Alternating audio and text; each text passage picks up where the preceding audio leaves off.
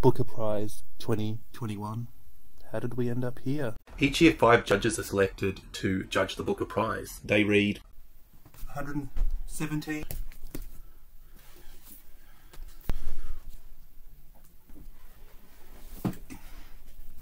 158. I think it's worth dwelling on that for a moment. The judges were only announced on the 15th of December and the Longlist on the 27th of July.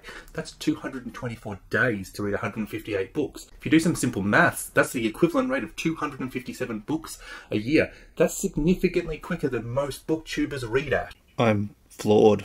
Promise there'll only be 4 or 5 more jokes that bad in the entire video. 158 books, the judges have picked 13, the best 8%, but soon 13 will become 6 and then 1. Which one of these books are worth reading, which ones will make the shortlist, and who is this year's Shuggy Bane? In order to cut our 13 books down, I'm going to start with the worst books, so you'll have to wait till later in the video for me to answer those questions. You could just skip ahead to later in the video, but please don't do that, it'll mess up my stats and nobody will subscribe. Subscribe. The Sweetness of Water. It's not that this book is bad, but it is the worst of the 13, and the next book is bad. It takes away my will to do anything. Stand up, to breathe, to live, to continue reviewing this. Second place, or second last place. Dear Jeffers, since our last communication, I've become rather obsessed with Mabel's book Lorenzo and House. I've even written about it. Jeffers, you may say that it's only got 7 reviews on Goodreads, and that I don't even know Mabel, so it's presumptuous to use her first name. But you've been dead for 60 years, and the book judges will be drawn to this sort of masturbatory rhythm like flies to shit. I'm currently staying with this couple who make booktube videos. I do wish they'd review my book, Jeffers, but they keep saying things like, no plot, no theme, and with a dialogue that takes the feminist discussion back 90 years. I keep telling them, Jeffers, that's the point, but they keep talking about this other book, Daryl, by this author, Jackie S. And I just want to say, Jeffers, what about me? I want to scream it. Does my book not have great setting? Does it not have exquisite writing? It does, if you're into that sort of thing. Jeffers, did you hear that? Maybe they like it. Validation, Jeffers. Jeffers, are you there? Jeffers, Robinson, stop ignoring me. Oh, I'm writing this, and you're 60 years dead. I'm so lonely, Jeffers. I'm so lonely, Jeffers. Am I even here? I do wish somebody would pay attention to me. It's probably the weird hair. A Passage North. A novel about grief, love, loss, and family, set in the backdrop of the Sri Lankan Civil War. How could this book not be amazing? It includes 250 pages of...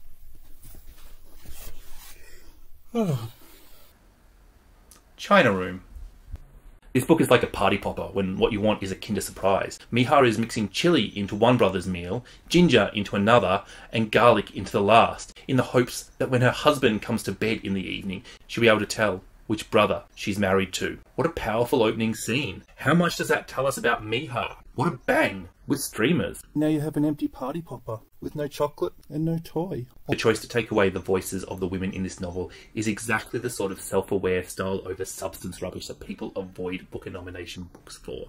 Is Sahota giving us a novel about Stockholm Syndrome, or is he completely out of touch with women? We've cut the shortlist down from 13 to 9, and now it's time to look at the standout novels, the ones that are definitely going to be on the shortlist, the ones that could even win. And there's one book that really does stand out to me. Booker fans will hate this. No one is talking about this. Take a talented poet and ask her to write funny tweets and turn it into a novel. Sounds like a disaster.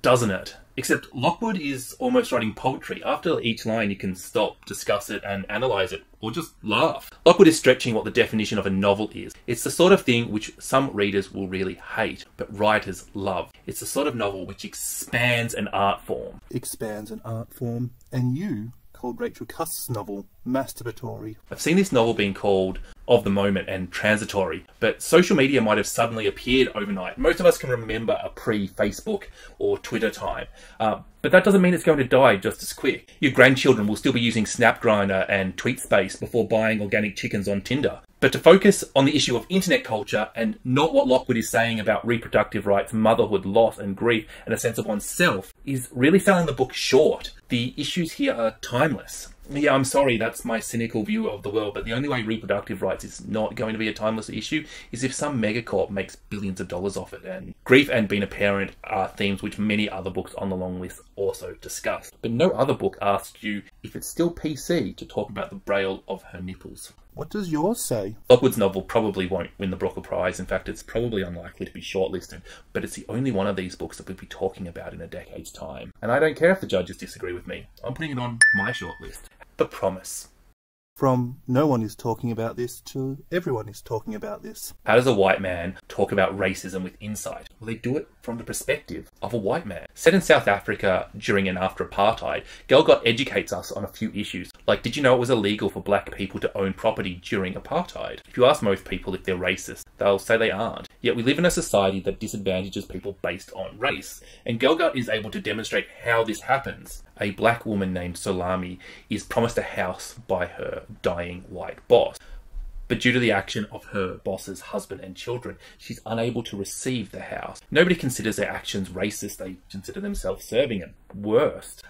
Yet they prevent Salome from having a house which is rightfully hers. Galgut is able to capture the changing views, not just of South Africa over a period of almost 50 years, but also of his characters as they age and their motivations change their views. One of the things I really love about this novel is that a lot of the injustices Salami face are about class or sexism. But that isn't divorced from racism. It's also powerful that while this book is about Salami, she hardly appears in it, because racism is not a black person's problem, it's a white person's problem. Galgut has written a book about race aimed at white people, and he's done a fantastic job. And this is another book that makes the shortlist. Actually, I'm going to predict it here. This is probably going to be our Shugi this year. The Fortune Men. A historical fiction based on real-life events set in 1950s Cardiff and following a Somali immigrant who is wrongfully accused of murder. I won't tell you a lie, but this novel is a bit yakhafi, and I'm a bit like, oh, Nadifa, where to you going with this? I don't mean to be chopsy, but I've had to restart the novel 3 times. Another time and I'll be mitching it. But by the time I come to an end, it was, well, tidy. A really powerful novel about belonging and acceptance, or rather about not belonging or not being accepted. Not the most accessible, but a very good novel, and there is fantastic payoff if you persevere with the initial slog. So, does The Fortune Men make the shortlist? I'll add it now, in a minute. Now that the best and the worst books are removed, we've got 6 left and 3 spaces. Let's review the last 6 books and figure out where we're going to end up. An Island. I was delighted to see a book on the shortlist that not only I had never heard of, but that most people had never heard of. I jumped online and purchased a copy as soon as I could find one. This was the only book I purchased a physical copy of. And if you're in Australia, you probably know that this was a special combination of unfortunate and just fucking stupid. But for everybody else... Australia Post, eat a dick. I haven't read this book because I still don't have it.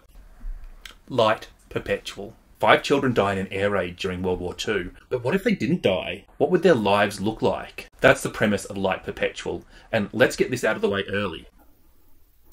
The premise is utter garbage. It actively makes the book worse. So too does the heavy-handed ending. So why didn't I put this book with the bad ones? Well, the rest of the book is actually quite masterful. These 5 children's lives managed to create a picture of what London was like and how it changed over 70 years. There's one absolutely harrowing scene in this, and the dread, fear, disgust, hatred, and sadness I felt during it was intense. And it was followed up later in the novel with a completely different scene that produced a very similar feeling. And you're left wondering which is worse. And I think it's a very talented author who can match 2 scenes with that same intense feeling. The book is both very easy to criticise and very easy to praise. And just like those 2 scenes, which produced intense emotions, were well balanced, so too are the qualities and the flaws of this book. It's hard to tell if it's a good or a bad novel. Great Circle. 600 pages is not the 1,000-page bulky novel that this book was initially planned to be. Nonetheless, you do wonder if it's carrying a bit of excess weight. Don't mind that. That's just a chair. It's essential to the storyline. Hedley Baxter is a Hollywood starlet who has recently left the movie franchise Archangel in Scandal. The role of Marion Graves, famous aviator, beckons. Marion went missing on the last leg of a flight trying to circumnavigate the world north to south, and is the cornerstone of the novel. Her twin Jamie really steals the show. Jamie is a good man who has his beliefs. He's a pacifist, he doesn't eat meat. He's tested on this repeatedly, and especially in the light of World War II and Pearl Harbor. Will he join the war or will he be a pacifist? I love the questions that Jamie is forced to answer. He's a character we don't see a lot of in literature today. He's a positive male role model who's not perfect. But he's not important to the plot. So, can I put it down? Put the chair down before you break the camera. I'm really quite out of breath after doing that. That's really hard. It's a bit of a shoulder workout. Marion and Henley's lives are linked in this novel, and it's a great device for Shipstead to explore feminism and how the role of women have changed or not changed over the 90 years separating these two timelines. There are countless other themes, such as the two-spirit sexuality, prostitution, family obligations, and how bisexuals fit into gay society. It really is an entertaining novel if it is just carrying slightly too much. A town called Solace, set in 1972 in the far north Canadian town of, you guessed it, Solace. This novel follows three protagonists. Klara is 8. Her sister Rose has run away from home. She's 16. Her elderly neighbour Elizabeth has entrusted her to mind her house and her cat while she goes to hospital. But then a strange man named Liam moves in. What Klara doesn't know is that Elizabeth is terminally ill and is not coming home, and Liam is her next of kin. Liam has been recently divorced, and when he surprisingly inherits a home from Elizabeth, a lady who used to care for him when he was a child, but he'd not had much to do with for 30 years. While Elizabeth is dead, but that doesn't stop Mary Lawson from using her as a narrator. Elizabeth's final days are spent reflecting on her own life, and Lawson uses Elizabeth's narrative to fill in the gaps of our knowledge. This is a book on the long list for people who avoid books. I've heard a lot of people criticise it and say it's flat and that there's no depth, and that was my initial thoughts too. But this book has really stayed with me after reading it. It places equal value on plot, character and ideas. It's easy to digest and understand, and none of that means that it's a bad book. In fact, it's quite thought-provoking and emotionally complex. Themes of parenthood and belonging are things that we can all relate to, although I'm not sure what to make of all the rock-hard ice cream in the frozen north of Canada. It's cold outside. That shit ain't gonna defrost. Eat a fucking pie. Are Canadians really that weird? Do you all eat ice cream in the winter? Klara and the sun. From one Klara to the next. And in this literary light sci-fi novel, we have themes of parenthood again, but also questions around life, religion, spirituality, memory, learning, and exactly what is humanity. It's quite an ambitious list of topics Ishiguro has given himself. And this is a strangely divisive book because it's actually quite a pleasant novel, but people seem to either love this book or they find it a bit meh, whatever. Ishiguro may have been trying to get readers to ask questions about the meaning of life, but this book asks a completely different question. Why do we like different books? Nobody is saying anything other than this is a competent, well-executed novel, but Nobel laureate Booker Prize-winning novelist Kazuo Ishiguro comes with expectations. And if you can put those expectations aside, then this is a good book. If you're expecting greatness, then you're setting yourself up for disappointment. Let's bring Bewilderment by Richard Powers into this discussion. Both authors' use of light sci-fi is really interesting. Actually, there's quite a bit in common between Klara and Bewilderment. Themes of parenthood and questions about humanity and critiques of society run through both. There's so much crossover that one feels that only one of these two books can progress to the shortlist. They're too similar. Bewilderment. Astrobiologist Theo has recently lost his wife Ali, leaving him to care for his young son Robin, or Robbie. Robbie is getting into trouble at school. He's an intelligent child who is struggling to fit in. He has a swath of different diagnoses, from ADHD to autism. He's not your normal child, whatever that may mean. And Theo is clearly grieving the loss of his wife, but no measure is given to Robbie, who might be grieving the loss of his mum. As the state's child protective services pressure Theo into medicating Robbie for a condition he may or may not have, an experimental solution is found. A new system that maps brainwaves will help Robbie train his brain through a series of exercises. There's so much in this novel.